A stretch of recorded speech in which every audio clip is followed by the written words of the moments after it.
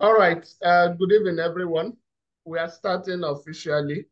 Uh, my name is Johnson Wala, and I'm happy to welcome all of us to today's workshop. This is Safe O'Clock Health and Safety Interactive Workshop, where we gather weekly to discuss important health and safety topics selected for the week. So for this week, we are talking about management of workplace chemical and biological hazards. So we have some of our participants presenting today. So we start from Mr. Stephen. After Mr. Stephen, Engineer Mohammed will start, then before come in place. So uh, Stephen, you can have the floor. Okay. Good evening, everyone, especially for those who are within the Middle East. At least we have approached evening, you know. So basically, I will not be projecting my slide because I was unable to prepare um, comprehensively like the way I normally do because I have a little tight schedules, and from here I'll be jumping into another um, into a classroom, So coupled with Ayosh program at hand, So definitely I would just like to run through. Um, I think the biological hazard. I would just want to focus a little bit based on our time because I've seen that Mr. Johnson has prepared something. Probably he will be able to speak more on the chemical aspects and also for other speakers who are here so that at least there will be room for us to have a broader view to this presentation. So basically, when we talk about management of workplace chemical and biological hazard, as we all know as a professional, we know what hazard is all about. We know we are familiar with those chemical hazard and also biological hazard. So now, what is the question? How do we manage? We need to reiterate some facts. We need to refresh ourselves with the knowledge we already have, except for those who are just new or probably just joining us who do not have idea about what we are talking about. So basically, what it means is that in the workplace, worker may be exposed to a wide range of chemical or biological hazard that can pose serious health risk, okay, that can pose serious health risks to that worker. Now, this hazard can come from various sources. The source could be in a liquid form, it could be in a solid, gaseous form, it could be from fumes and even infectious agents. Okay, so now it is important that we understand an effective way of managing this hazard so that at least we can have an healthy working environment for all employees. So for me, when we talk about management of hazard, there is this basic hierarchy of control, which is fundamental, that we all know, okay, which is elimination, substitution, engineering control, administrative control, and the use of PPE. So you see, in some cases, this hierarchy of control exists in every form of management of hazard or risk in the workplace because yes, we should be able to follow those steps, except when we find out that in this kind of hazard that is present in the site, probably we cannot eliminate. In some situations, we are unlikely to eliminate, but we have the option to substitute. In some cases, we cannot eliminate, we cannot substitute, but for sure, the third stage of control will always set in, irrespective of how difficult or complex that hazard is. At least at the third phase, which is engineering control, administrative, and PPE, will surely set in no matter how critical and stubborn, in quotes, this hazard might be or the situation might be. So, because in some cases, why I say elimination is that they just have to be there. Some substances just have to be used. So in such situation, what can we do? So that is where they will now be more focused on the engineering, administrative, and PPE, like I've said. Now, the importance, one thing is I want us to understand that the basic importance why we manage workplace hazard, irrespective of either chemical or biological and others, is to prevent injury and illness, as we all know, and also to be compliant with legal requirements, and also to enhance or boost the company's reputation, to also motivate workers, to increase worker retention, absenteeism, and all that. So all these things we are familiar with in most of our topic we discuss, all these things comes in. You understand? And it saves the company a lot, because when people sick, they absent from work. When people get injured, they absent from work. Things like that. And if it involves fatality, we know how the cost implication could be in an organization. So all these things, we are so much familiar with them. So now, the reason we need to understand there's a legal requirement or regulation that we need to understand. Like when you talk about the chemical aspect now, you're talking about, there's a regulation on COSH. You understand? Control of substances and hazardous to health. So there are so many regulations, but I might not be like stating them one after the other, but it is good that we focus on every regulation that is connected to whatever we do. So apart from that, it is important that in managing workplace biological and chemical hazard, it is very, very important we look at training. Okay, training and education is very important, which is very, very important. So basically, if we go back to how we conduct risk assessment, which cannot be, we cannot overemphasize it, because no matter what form the hazard exists, there must be a risk assessment, whereby we have to identify hazard, we have to assess this hazard, introduce different kind of control measures and all that, and analyze the risk, to know the level at which if worker is exposed to such chemical or biological agent or substances, how the severity will look like. Then from there, we'll be able to provide solution to all this. So basically, like I said, I want to focus on the biology or the biological hazard, for example. If we really look at biological hazard, they occur mostly in the product or contaminants, within our work processes. Okay, and some biological agents we can find them between our environment, okay, which could be coming from maybe animals or insect transmission. There's what we call zoonosis or something like that. So all these things could be found from the environment. Also, when you look at communicable disease, which is brought from outside to an organization and also transmit from one worker to another. When you look at flu, this airborne, look at during the time of COVID, you see what happened. All these are basic forms of biological hazard, and most of all these things, they get through the body through different means, through the nostril, through the skin, through body contact, either through fluids and all that. So many forms of in which this bacteria, fungi can get into the human system. And it is very important that part of the way we manage this situation, there must be an emergency management and a kind of emergency arrangement on ground, to be able to manage it. It's just like, look at what happened during COVID. It shook the world. The entire world, it shook the entire world. We were able to find out, to see those countries that have a good health system, and, kudos to Qatar. We are here in Qatar. In fact, they did so very well to contain, the situation.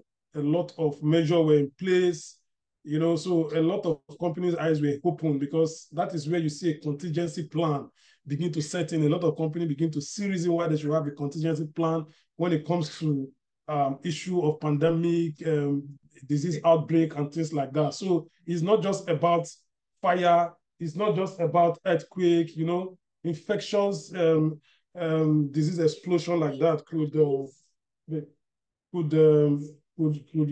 get things worse, for an organization. So for me, it is very important that we understand all these factors.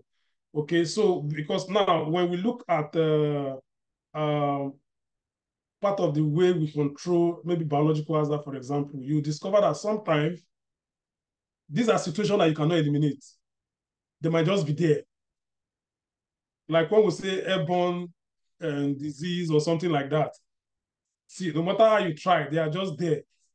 You cannot probably eliminate or say you want to substitute some, but some you can do such, okay?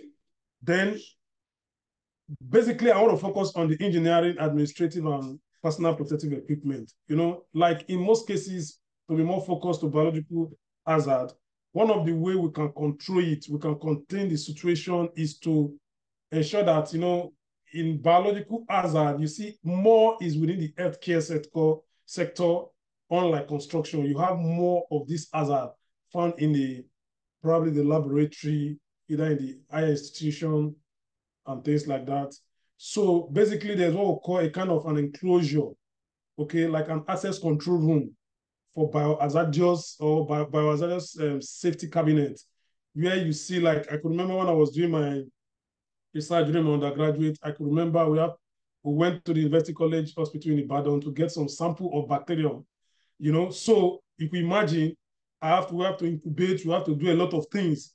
So there's this in our laboratory in school. There we have this safety cabinet where things are preserved, things are stored so that they don't get either contaminated or get people infected by all those things, because we deal with real sample of microorganism that was extracted from human.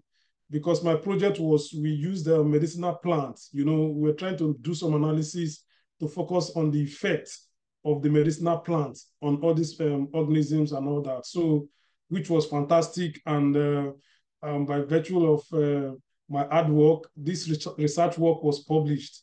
Was published in 2013 with the head of my supervisor. So it's a very wonderful work, which if any of you are interested, I can also share that publication. So that just by the way. Then basically we could also employ what we call local exhaust ventilation system, which include high efficiency particulate air filter.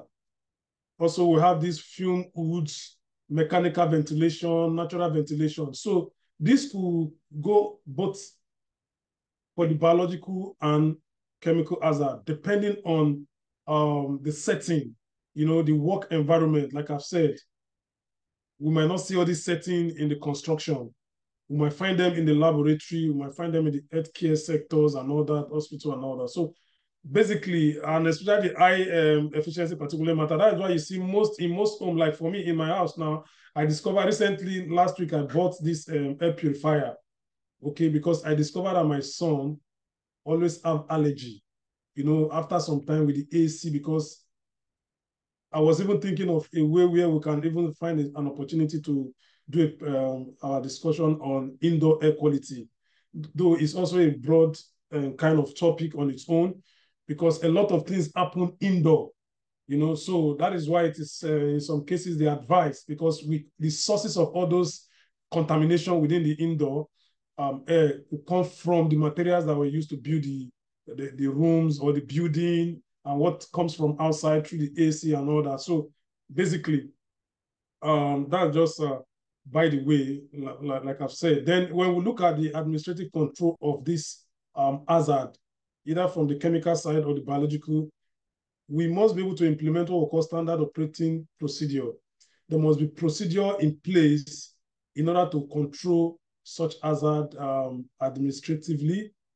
Like I mentioned earlier, training, which is part of administrative control, can never be overemphasized. It's very important. Also, housekeeping on the issue of how the area is well cleaned, how is well disinfect, how we disinfect this area and environment is very important. We could imagine during the time of COVID, you could see the procedure that were laid in place for us to wash our hands, to clean all surfaces and all that, or sanitize. So all these things are way to control. And we could see that they were practical. They worked a lot. Okay. And a lot of people were using nose masks as well, to prevent, So it depends on how dangerous this bacteria, fungi, or whatever the organism might be, or the chemical substances could be, because some can just pass even through N95 respirator or whatever. So sometimes we'll be able to understand the nature of this organism or chemical substance to be able to determine what kind of nose protection, or respiratory protection we can also use, and we need to design a kind of infection control program on site, and also personal hygiene is very, very important. Like I said, you cannot touch your hand with so many contaminated areas and start eating.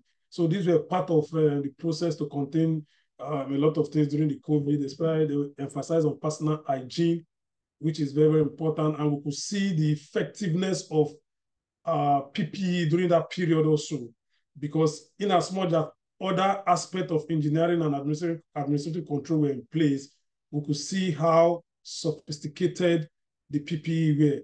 So all these things, like I always say, and I will always reiterate, is that no matter how it is, even if engineering and administrative control is still there, that does not mean that we are not going to use PPE, because there are some situations. You imagine during the time of COVID, yes, you've put all administrative control.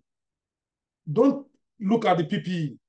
Definitely you get infected. So sometimes, that's why some people want to argue, but from the safety perspective, we know PPE is the last resort, but sometimes when you look at it, you just find out that the PPE itself does a lot of preventive measure, even if some administrative control decide to fail or engineering control decide to fail. So that is just that. These are not things that we should be able to argue as an expert and all that. It has been established that PPE is always the last result of all those things. So we need to emphasize on the correct type of PPE to be used depending on the hazard.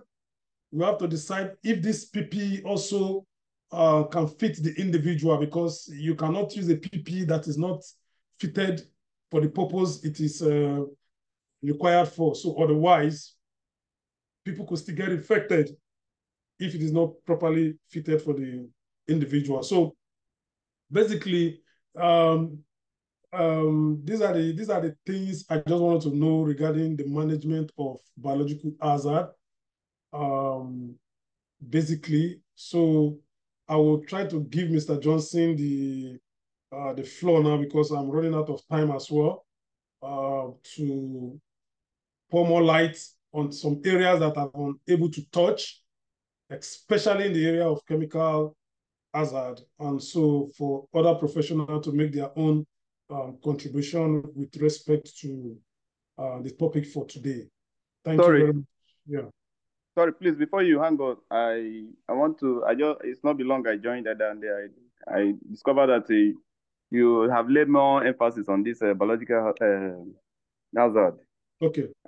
You made mention of using PPE to be the last option, where we have other control measures that are highly recommended. Yes. But you didn't throw more light on the engineering control part of the hazard. The engineering for the hazard. I really want to know if it's one or two engineering control that would have been in place apart from the PPE. Thank you. Okay. Now, like I was saying, when it comes to biological hazard, you discover that because I know most of us might be in the area of construction, for example, but you see, like I said, more of the biological hazard, you see them especially in the laboratories, in the healthcare sectors. Okay, so that is, if you go there, that is where you see more of this hazard. Okay, so in those areas, but in construction, you will not be expecting them to have a kind of enclosure, to contain or to protect, maybe having a kind of safety cabinet, because the kind of infection you find in construction, maybe bacteria, virus, and all those things, you could just get them from the environment and things like that. But in the academic setting, in the research lab, making microbiology lab and so on and so forth, in the hospital and clinic and all that. So there's what we call, there's a kind of enclosure system they have where you have a kind of a control access to a particular room. People don't just get there. People that get there will be able to have keep up with their PPE, to be able to deal with this organism. You know, that was why I make references to the research I did when I was an undergraduate then in the university, but just for the purpose of time. Then also we have a kind of what we call biohazardous safety cabinet. You know, so in that cabinet, all those kind of organisms, you know, that they use for research, they use for tests in the laboratory, all those things are being stored there. They don't just keep it in an open environment so that people don't get contaminated with it. So it's a kind of enclosure. They call it biohazardous safety cabinet. Then for the local exhaust ventilation system, they could come in different form, like what we have in the construction, where we have this mechanical ventilation, for example, to control this. It could be fumes, it could be this maybe dust and all that. You know, there we are not talking about biological, but in the area of biological, we also have what we call this local exhaust ventilation that they normally install in different rooms, especially in the Middle East. It also helps in the area of biological hazard as well. There's what we call HEPA filter. Okay, like when you look at the air purifier, 99% of the air purifier you find at home to even improve air quality, they contain HEPA filter.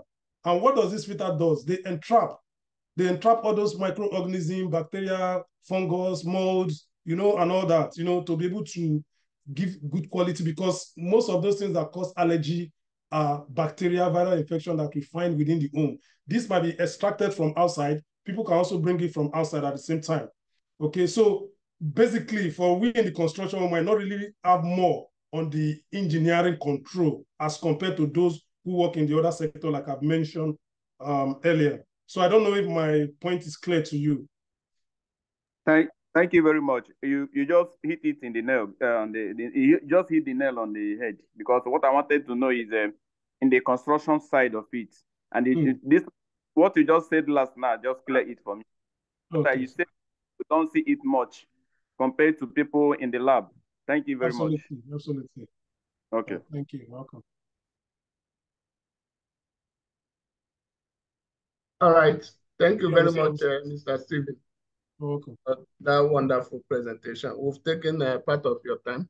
So yes, let us proceed from here.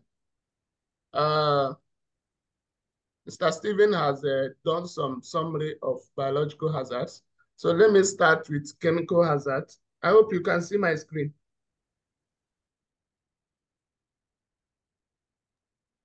Yes. Okay. So for chemical hazard, we are talking about those substances that has potential to cause physical or health hazard because of their chemical properties. So they are called chemical hazard because they contain some chemical properties, which is one of the reasons, or maybe part of the major reason why they can cause physical or health injuries. So we are talking about things like flammable gases, or we'll talk about compressed gases, oxidizers, explosives, carcinogenic substances. So these are types of chemical hazards that exist in the workplace.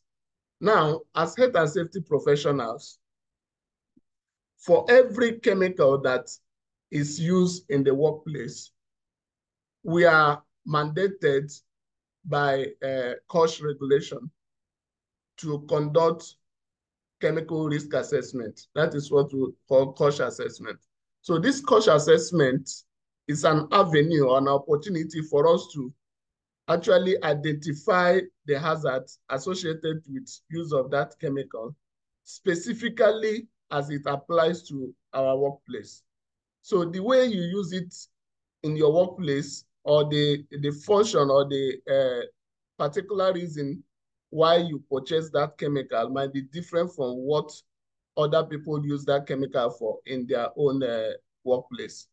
So that COSH assessment is what will help you to identify that hazard associated with that chemical, especially when it has to do with your workplace specifically. So cost assessment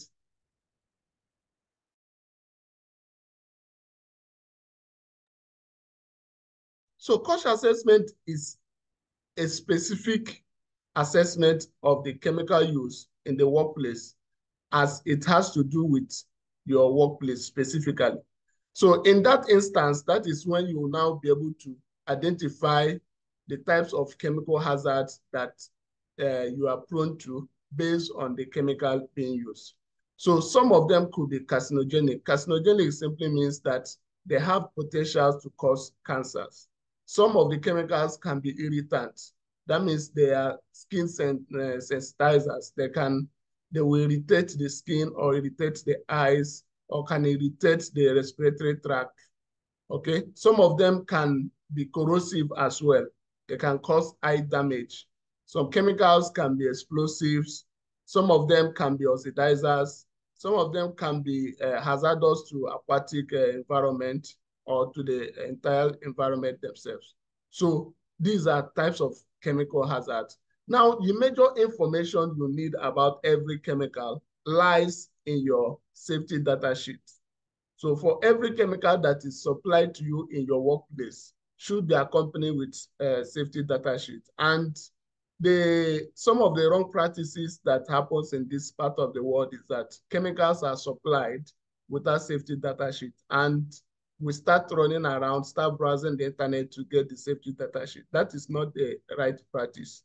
So the best practice is that the manufacturer of every chemical supplies you the safety data sheet while supplying that hazardous material to you.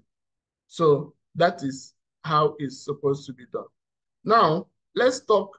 I know that others will contribute in this, so that is why I don't want to emphasize more on any of them. Now, let's look at biological hazards. So they are also known as biohazards because they are referred to biological substances that can cause health effect or ill health or can cause damage to the human body. So most of these biological hazards are like bacterials in form of viruses, in form of fungi, parasites, in form of biological toxins, just like Mr. Steven has laid some emphasis on them. But I want to make some emphasis on where these biological hazards can be imminent in our workplaces. There are different types of workplaces, so depends on the industry or depending on the workplace, we'll see if biological hazards exist in most of them. So the first one can be found in sharp waste. So people that use sharp objects like needles, razors, so maybe because of contamination or because of being used on an infected person or infected animal, or maybe because of the sharp object has rusted or has undergone some chemical formations. So there can be a carrier of these biological hazards. So when these sharp objects that are contaminated get in contact with the human body, it can directly pierce or it can directly pass through the skin, thereby transmitting these biological hazards or biological agents into the human blood, thereby contaminating the person. So the other type of biological hazard is the moths and the yeast. So these are common in wet areas in the workplace. For example, the basement that is very cold and maybe you have accumulated water or you have some non-flowing water there. So these are easier way for this fungi to thrive in this environment. So they cause certain health risk, and the easiest means of going inside the human body is through inhalation. They can be inhaled, and they can also go to the human through contact with the skin. They can cause allergic reactions to sensitive individuals, like sneezing, itching, skin rashes. So these are some of the health effects of these moths and yeast. Another biological hazard I'll talk about are organic materials. Organic materials such as garbages, wastewater, sewage water, plant materials, even organic dust.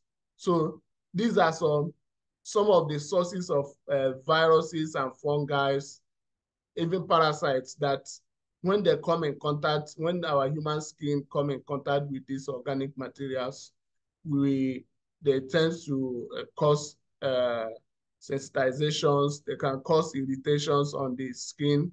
They can also lead to other high degrading indices.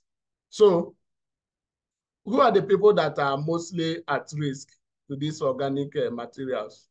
The people in charge of disposing waste, maybe the cleaners in the workplace, the people disposing sewage waste, the people gathering all the human waste, even organic waste. So these people are at high risk of contact with these biological hazards.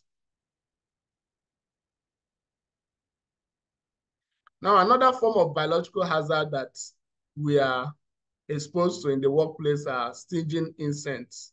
So insects like bees, spiders, or hornets. So these insects, in as much as they just cause physical harm or physical injury or pains, they can also transmit some venom in the human body, which will cause other adverse reactions, like allergies, like anaphylaxis. So these are some of the effects of some biological hazard that we face in the workplace. Now, how do we control these hazards, both the chemical and the biological hazards? The Koch Regulation 2002 is one of the most set aside regulations that gives guidelines on how chemical hazards and biological hazards are supposed to be managed in the workplace. So, like I said in the beginning, the first approach is to conduct risk assessments. And when it involves chemicals or hazardous substances, Koch assessment is the first thing that needs to be done. That will help you to identify the specific hazards or specific risk that the workplace is exposed to. Now, the next thing to do is to ensure that everybody in that workplace is trained, information and communication. People should be aware of the type of hazard that they are exposed to, the type of risk that they're exposed to, and the type of chemical that they are exposed to. So they should be aware of the side effects of the chemicals or the hazardous hazards that are in the workplace. So training, information, communication comes next in that control. Now, the other form of control is health surveillance. Health surveillance comes in form of monitoring the health status of the workers who are exposed to either these chemical or biological hazards, trying to detect the ill health earlier on. Because if the effects are detected earlier on, it's easier to treat, or it's easier to treat the health effects than allowing it to accumulate or maybe get to later stage. So health surveillance should be carried out on workers who are exposed to chemicals and biological hazards.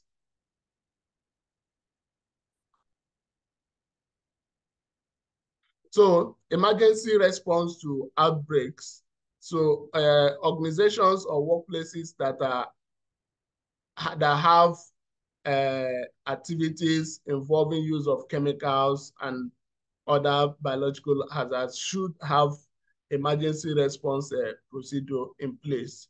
In case there is an outbreak, in case there's chemical spillage, what are the emergency response that will be in place? So there should be emergency response procedure in place for arresting exposure or adverse effects of these hazardous substances or maybe biological agents.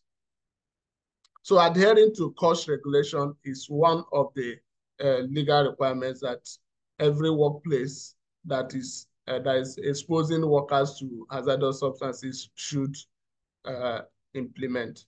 Now, personal protective equipment are very necessary because when the engineering controls, administrative controls, all these, even though they are all in place, personal protective equipment are also a necessary requirement to ensure that the workers are adequately protected.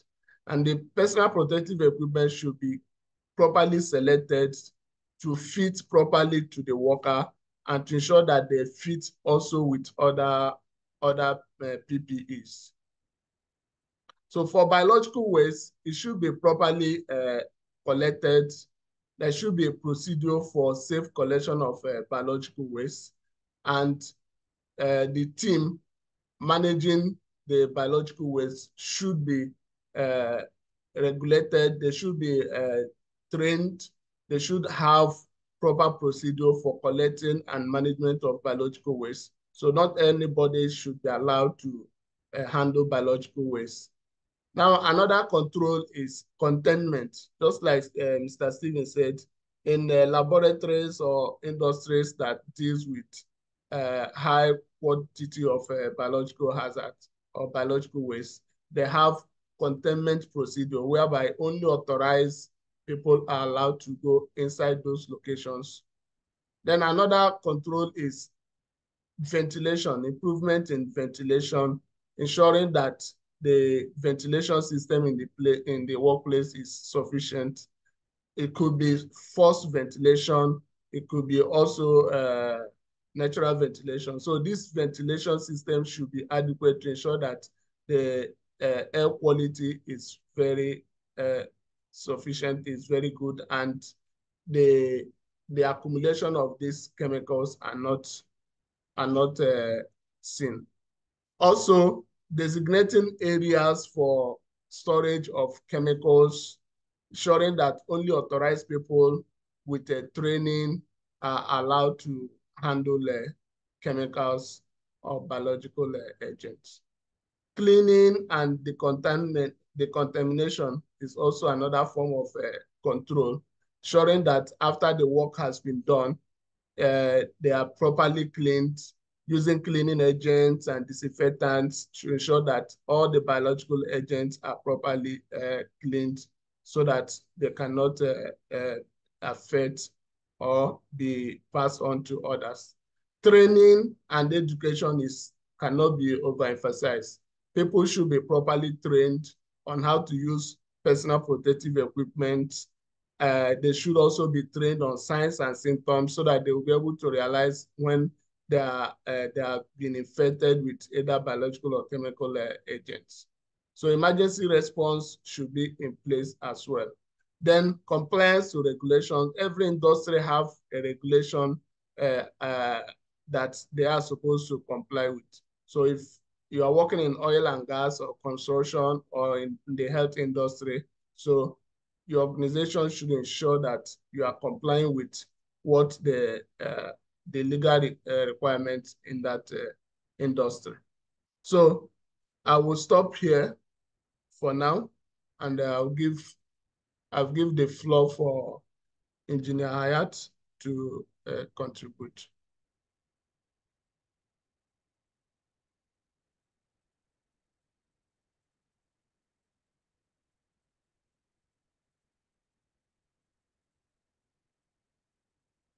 Engineer Hayat, you can share your screen.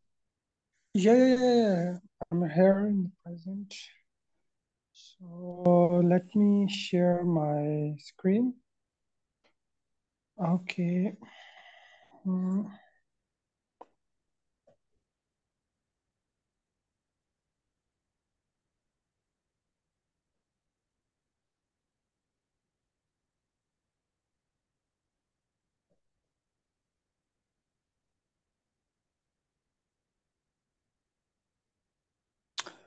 Yeah, well, my screen is visible to you.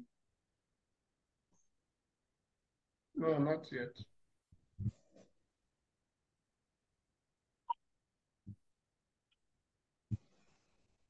No, Check it. it's okay. No, check again. I cannot see it. Okay. I don't know if others can see it. For me, I cannot see it. No, we cannot see it. Okay, No, we can't see it. Yeah, it's coming up now. It's gone out again. Give me a few moments.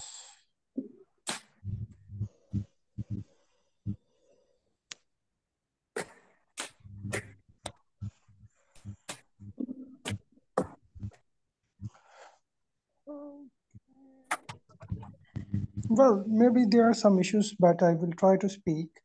Okay, go ahead. Actually, the chemical and biological hazards in the workplace have the potential to cause adverse health effects such as breathing problems, burns, skin diseases, and cancers. So, in this regard, workplace air sampling data collected by compliance officers and workers so that compensation data are being used to identify trends in exposures, injuries, and illness. So, there are multiple chemical agents types exist in the workplace, especially dust, fume, fibers, powders, and liquids, which include vapors and mist and gases. So there are multiple different forms of further chemical may be present for different kind of hazards. For example, you know, agents in solid form may not be hazardous, but if ground into a powder or dust, it may be hazardous when breathed into the lungs. So that will be more harmful at the workplace. So there are many classifications of chemical substance hazardous to the health, which are listed here. Forms of chemical agents like as a fumes, gases, vapors, liquids. So these are all generated by the processes and work activities. So due to for the reduction purposes, we can change the process and we can reduce the quantity of being used at different workplace environments. UN globally harmonized systems are being used for the classification and labeling of chemicals for hazardous effect of substance such as, acute toxicity and skin irritations, serious eye damages, and carcinogenicity, as you discussed, Stefan, and reproductive toxicity. There are a lot of classifications exist there for under the global harmonized systems. Further, criteria basis on the acute toxicity and skin corrosions and reproductive toxicity and aspiration hazards. Further for classifications, physiochemical effects examples are which are highly flammable and explosives, which have severe health effects and environmental effects. Under the European regulations, you can further explore classifications and labeling and packages of substances and mixtures. Safety data sheets is very much important for considering all relevant precautions before being employed in the workplace in view of chemical substances. So further methodology of being implemented for managing hazardous chemical at the workplaces, there are 4 methods, in which you are trying to assess and identify the hazards and try to carrying out the risk assessments and trying to factors which are being evaluated the risk to determine the magnitude of the adverse effects. The second one, when you have carried the risk assessment, you can decide the effective control measures to terminate or minimize the risks. And also, hierarchy of control you can be implemented in order to implement the different controls to reduce the risk associated with the hazardous chemicals and control measures. Further, the control measure must be proportional to the health risks. When deciding the control measures, you must have to be consider the nature of the hazards, the frequency and duration of exposure, number and type of people exposed to the chemical and biological hazards. So our overall classification and mitigation and risk evaluation processes are being used. And further, classification of chemical agents have some acute and chronic effects on our health. Especially if you are talking about the acute, these are the short-term effects with high-level exposure and have quick effect, like as exposure to the high concentrated chlorine gas. And health effect symptoms of acute coughing, nausea, drowsiness, and eye irritations. And in view of and in respect of chronic, have long-term effects, lower level exposures, and multiple exposures to asbestos, and have health effect symptoms like a sudden asthma attacks, difficult breathing, tightness in the chest, and severe itching. Further classification of chemical agents use different terminologies like toxicity, dose, local effect, systematic effect, and target organs. We just not limited to risk elimination and reduction. We are daily basis exposed to the chemical hazards at the workplaces. So like as a production of chemicals, handling of chemicals, storage of chemicals, and transport of chemicals, and release of chemical resulting from work activities, maintenance and repairs and cleaning of equipments. These are all the activities where the biological and chemical hazards everyday worker being exposed to the workplace activities. So we just need to be under our working conditions, maintain the exposure limit level for chemical and biological hazards. The chemical and biological hazards in the workplace have the potential cause to the adverse health. So that's why we are being most widely use the limits for threshold limit values and also time-weighted average values. The time-weighted average values have exposure limits and also the short-term and long-term and ceiling limit values. So these are the values which are being implemented in the workplace activities according to the worker schedule and bearing capabilities. And further, we are going towards occupational exposure limits. For calculating point of view, the occupational exposure limits are being calculated on the basis of ppm to milligram per meter cubic. The work exposure limits in mg, milligram per meter cubic, is equivalent to the work exposure limit in ppm into molecular weight. So we just need to be calculated before entering into any chemical exposure environment. We just have to be implemented these calculation procedures before going there. And further, why we need to prevent and implemented the controls to control the chemical and biological hazards.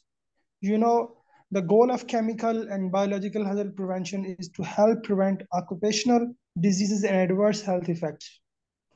The preferred approach include innovation in control, effective use of existing knowledge, promoting new approaches to safety issue, the need to provide safety equipment such as gloves or face shields, aprons, safety goggles, safety shoes, respiratory protective equipment, and others. So what are the rights of the workers while working on the very highly hazardous and biological and chemical places?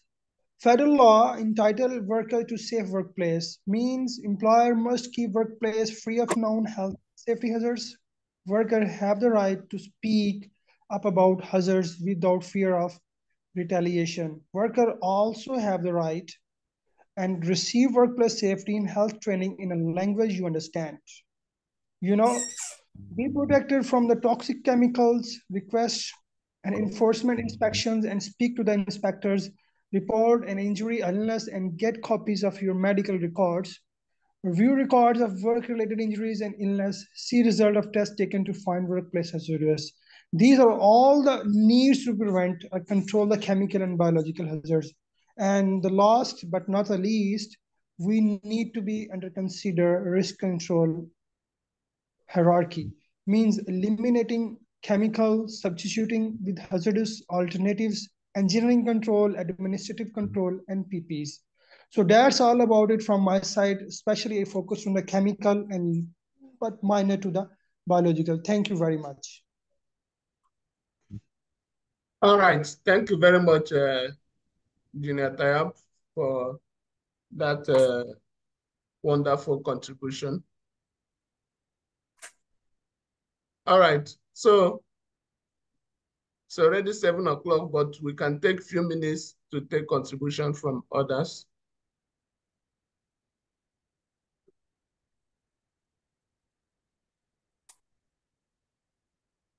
So anybody that wants to contribute can go ahead.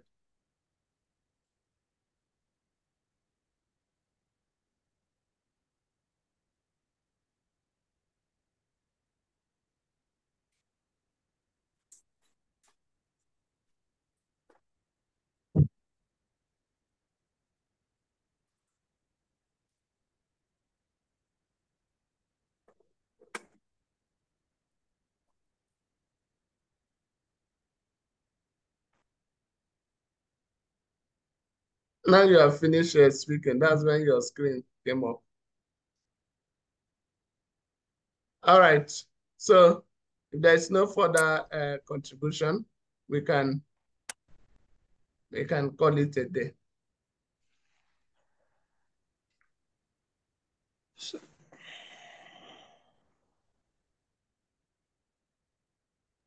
If you have any question, you may ask me so that I can reply appropriately. So I'm really apologizing to this session because due to some problems, I was unfortunately could not display my slides. It's okay, no problem. We heard you clear. Your explanations are very clear, and we learned from it. Okay, so I think we've had enough for today. So thank you guys for attending today. Thank you all. Yeah. Okay. Thank you, guys. Thank you, Sir Francis. Thank you, Henry and David. The two Davids. Thank you guys for coming. Yeah, thank you David very and much. Goliath. It's just David.